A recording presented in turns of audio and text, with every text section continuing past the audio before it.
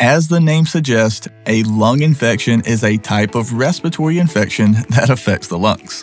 They are typically caused by viruses, bacteria, or fungi and can lead to several unwanted signs and symptoms.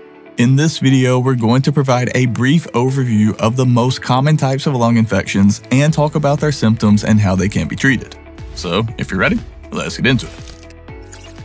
In general, respiratory therapists are required to care for patients with several different types of lung infections. Some examples include influenza, tuberculosis, bronchitis, and pneumonia. Each type of lung infection has its own prognosis. Additionally, the treatment methods for each type may vary depending on the severity of the patient's signs and symptoms. First, let's talk about influenza, or the flu.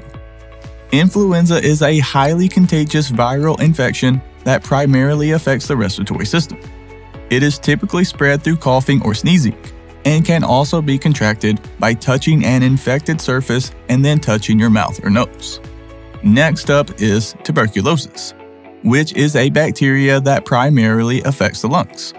It is spread through the air and can be contracted by inhaling infected droplets from a cough or sneeze of someone with the infection. And then there is bronchitis.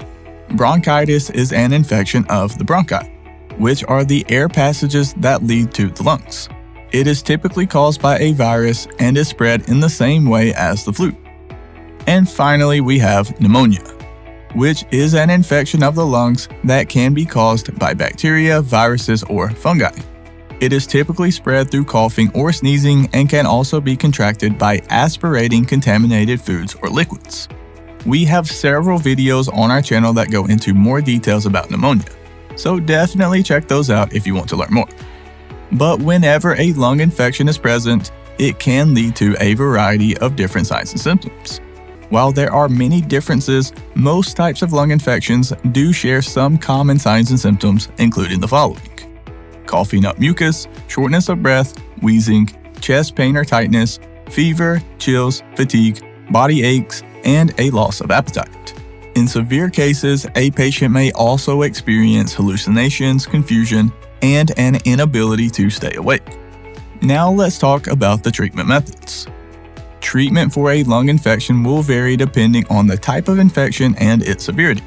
For example, influenza is typically treated with antiviral medications, while tuberculosis is treated with antibiotics.